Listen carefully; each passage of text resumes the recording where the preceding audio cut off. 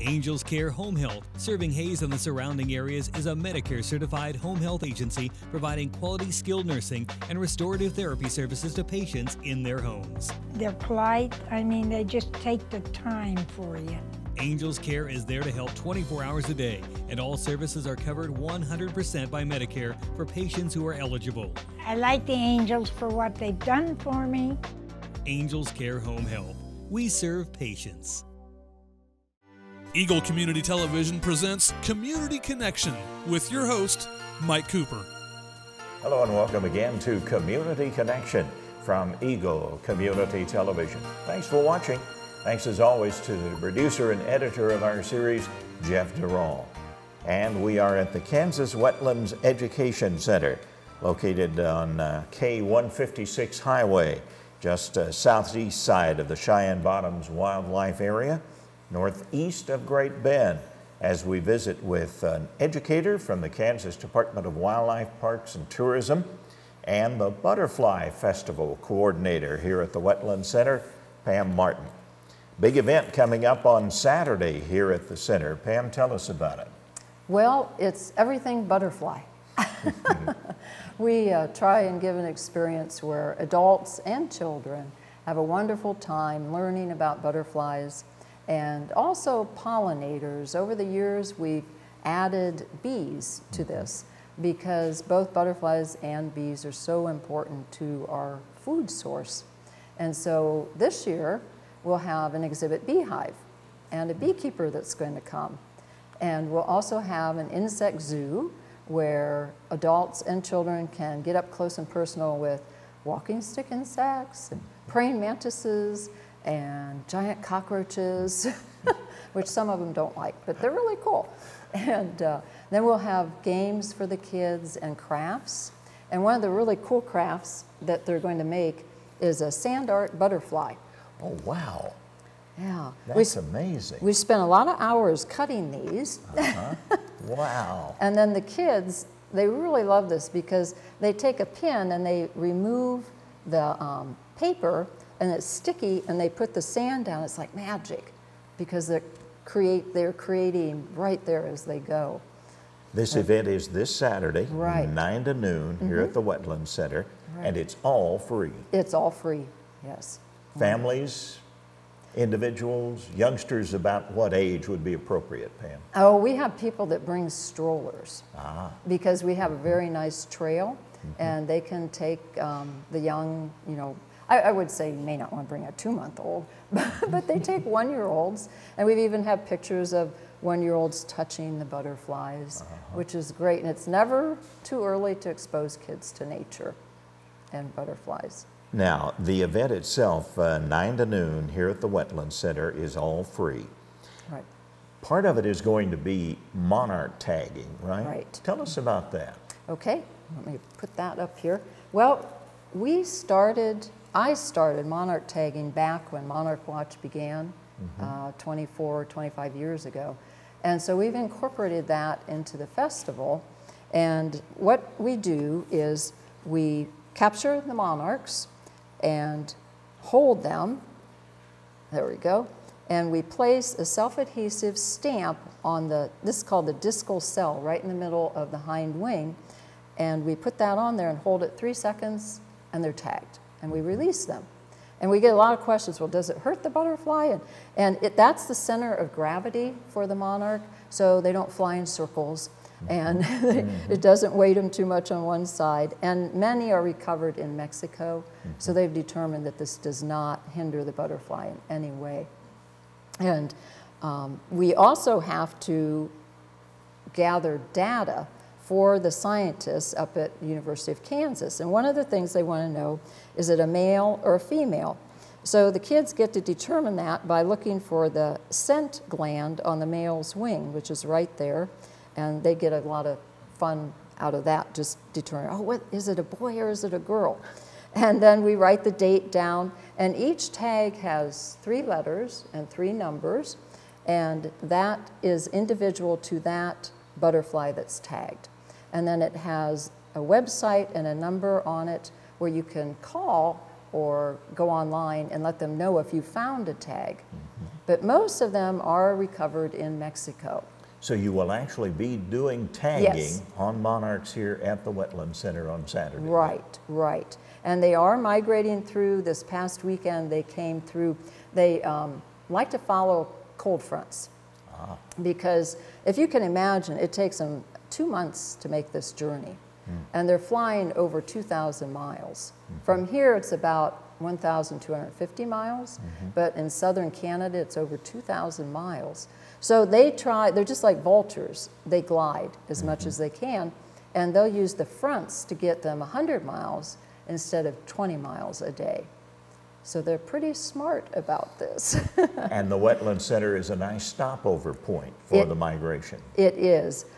We have a lot of goldenrod, a lot of sunflowers that they can nectar. And then the nice thing is, along the trail, we have a shelter belt. And they can shelter in there if it's very windy or stormy, and then go out from the trees to nectar in the flowers. And Sunday and yesterday, we had a lot of monarchs doing that. They're already here. So Saturday should be a good day for tagging and for seeing monarchs. We hope.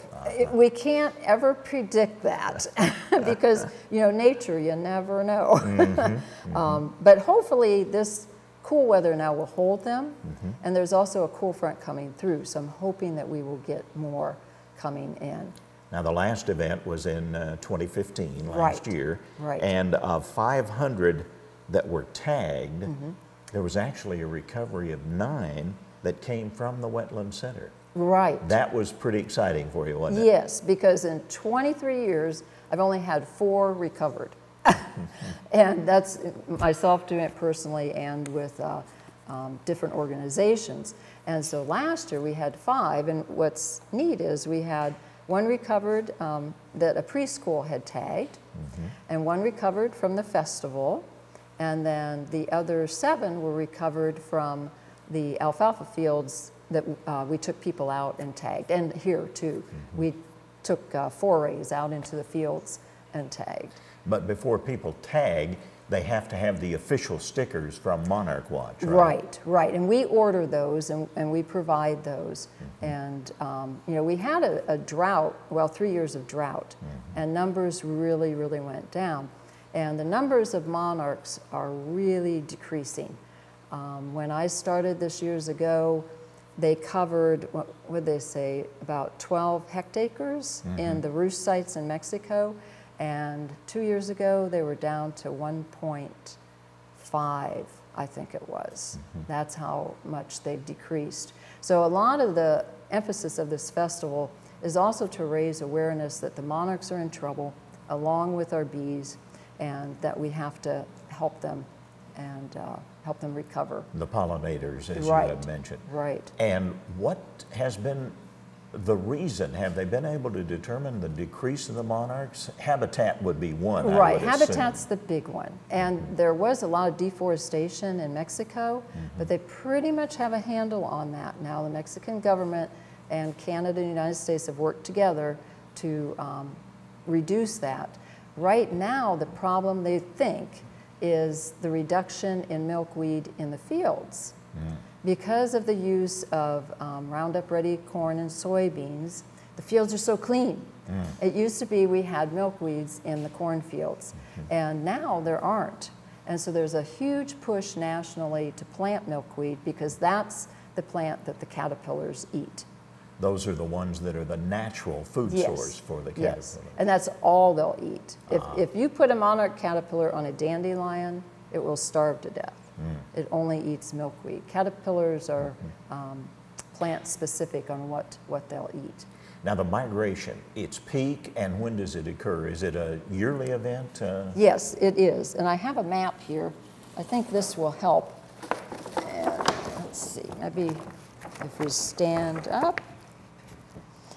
What happens is in the fall, they travel south from southern Canada, the east coast, all the way down through the Gulf states, Oklahoma, Texas, through Mexico, to a site, Transvolcanic Mountains. And that takes, as I said, 2 months. They get there early November. They stay all winter, in the roost sites. And then in February, they change physiologically and they begin breeding and laying eggs, and they start the northern trek. So they come back up through Mexico into Texas, the Gulf Coast here. They lay eggs, and then they finally die.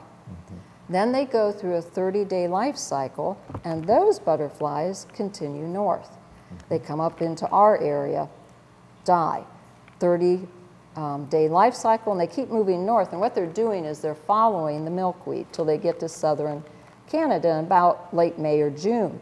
Then they continue to have broods. We have 3 broods of monarchs here, but that last one in August, September, is the one that makes the journey. And they live about 8 months. And one of those migration routes is right through the central part of the United States, including Nebraska, Oklahoma, and Kansas. Right. And this area is the primary monarch population right in here. That's where the corn belt is. And traditionally, that's where the biggest amount of milkweed is. So that's why we're such an important place for monarch production. And what is it about the Wetlands Center that is conducive to attracting the monarchs, Pam? Well, we have everything they need for habitat. We have nectar plants because the adults eat nectar. We have lots of milkweed. We have several species of milkweed that grow here. And we have water, which they also need. So it's just a wonderful area for production. And Quivira Wildlife Refuge to the south is also another really good area. And all the CRP fields that we have also help too. So habitat is one of the main important things, Yes. in addition to a food source. Right, right. Okay.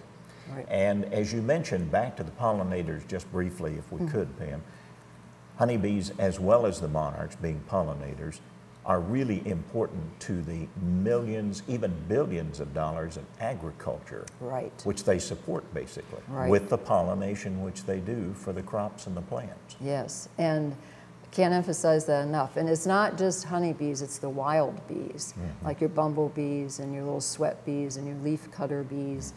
And there's over 4,000 species of bees. And they're in trouble, again, it's a multi-pronged problem. There's a pesticide, neonicotinoids, that has been shown to be very, very detrimental to bees.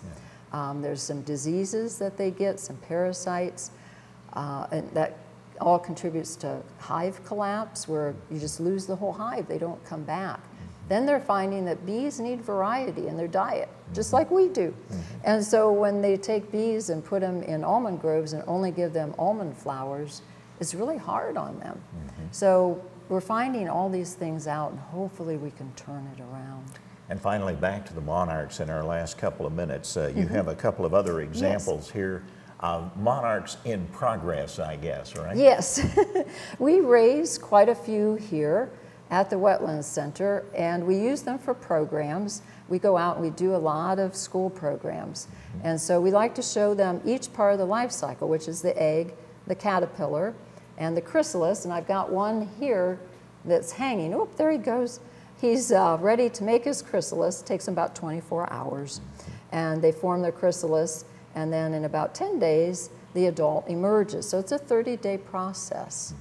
This guy's already eating on the tips of this leaf, isn't Yeah, he? that's their goal. You know, remember the book, The Very Hungry Caterpillar? Yeah. Okay. That's caterpillars. They do. They eat everything. Well, milkweed. You as have far as a monarchs. website here at the Wetlands Center. Yes. It's wetlandscenter.fhsu.edu. Did I get that right? That's right. Or is that the thing? wetlandscenter.fhsu.edu. Right. And you can check out the other events and programs that are available on a continuing basis, most of which are free, Pam. Yes, almost everything we give are free programs. Every now and then we'll have a craft program that there's a nominal fee just to cover the costs. But we have a summer series for kids, we have a winter series for kids, we have a craft series, things like natural plant dyeing, edible flowers, fun things like that, that we work with the Cheyenne Bottoms and our native garden And in addition to that, in our final moment, if you would, talk to parents and children about the importance of families, adults, as well as children connecting with nature. Well, you know, we get stuck inside a lot, and research has shown that it's very important for kids especially to get out and play. And beside all that research, I see it with kids we have here. When they come for a program, they may come in and they'll be, especially sixth graders, oh yeah, I want to do this. And then we get them out in the water and that all goes away. All the peer pressure goes away. Once they catch a fish or a frog or a damselfly nymph, wow, look what I caught. It's just getting kids out there. It's exposing them to the world around them. It's important. We also do a lot of work with special needs children. And what's really amazing is we've had kids that haven't talked in a long time, and they get to feel a fur or even a beehive, and they'll talk, or they'll just react to that tactile stimulation and being outside. So there's definitely a connection with the brain and having a healthy brain and being outside. And it's fun. That's the bottom line. That's right. That's right. Pam Martin is an educator with the Kansas Department of Wildlife, Parks and Tourism, and also the Butterfly Festival coordinator here at the Kansas Wetlands Education Center, northeast on Kansas Highway 156, northeast of Great Bend. The program Saturday from 9 to noon. Pam Martin, our community connection.